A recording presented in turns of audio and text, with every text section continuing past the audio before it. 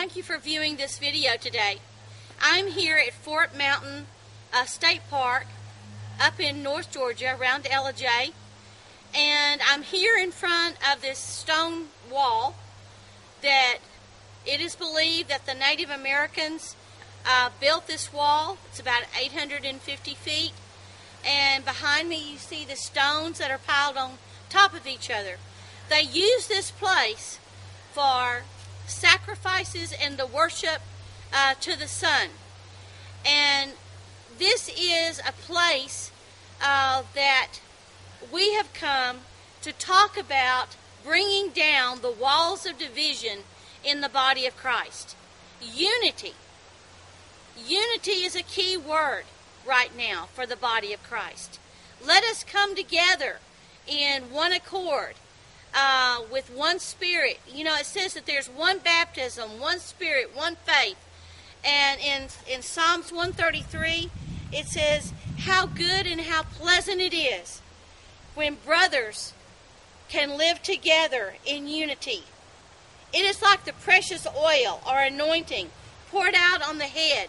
Jesus is the head of his body, running down on Aaron's beard, down to the collar of his robes. It is as if the dew of Hermon or the mountain where we're falling on Mount Zion. For there the Lord bestows the blessings, even life forevermore. You know, in this place, I feel the energy of God. I feel that this is an opening to the heavenly realm and the presence of Almighty God. If we need the presence of the Lord, it's now. We need it now. We need those walls to come down. You know, in 1 Corinthians 12:25, the Apostle Paul tells us that there should be no schisms in the body, no divisions, where this denomination is raising up this wall and this denomination is raising up their traditions and their doctrines, and it raises up a wall. Have you ever tried to have a conversation with someone and they always want to cubbyhole you? They always want to know, where do you fit? So that they will know what you think and your traditions and your doctrines.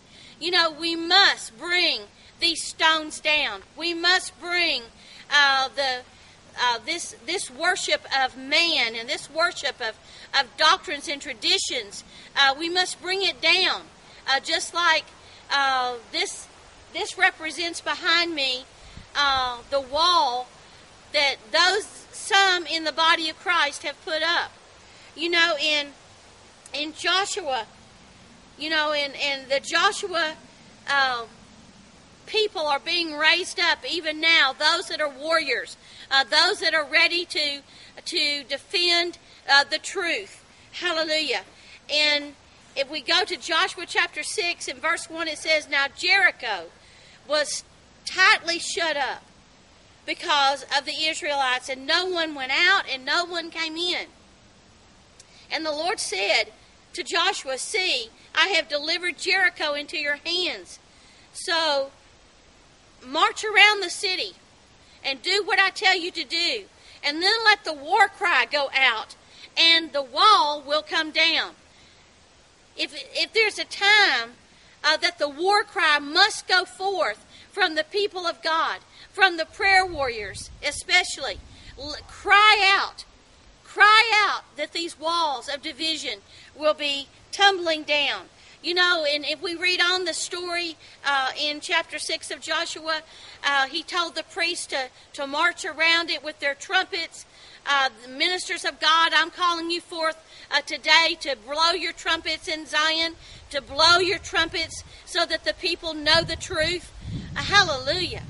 Hallelujah. Let us live together in one accord, in unity. And so he had them march around the city, and he did that for 6 days. And then on the 7th day, God told him, march around it. And on the 7th day, they got up and marched around the city 7 times. 7 in the Bible means completion. God is bringing this age to a completion. I am telling you, today is August the 30th, and there is a shift going on. There is a shift going on in the mindset of the body of Christ. Those that thinking that is not correct, God is reversing that and changing that. Hallelujah. Isn't that wonderful? On this day, praise the name of Jesus. And they marched around it. And he said to them, and the seventh time around, when the priest sounded the trumpet blast, Joshua commanded the people, shout, for the Lord has given us this city. You know, there are places that we go and we ask the Lord to give us that territory. We claim it for the Lord. And this is one that I claim today in the name of Jesus. Here on top of the mountain, with this stone wall behind me, I say in the name of Jesus that the body of Christ, that those walls that they have put up are coming down, are tumbling down, just like in Joshua chapter 6, that no longer will we be shut up, but we will be free just to release the power and the Holy Ghost. I command the Holy Spirit to come into this area and to come into this mountain area and just release its power. Release His power. Release His power in Jesus' name. I reverse any curses that have been put on this land. And I say, let this be a prosperous land in Jesus' name. I pray for you today that your mindset will be toward unity.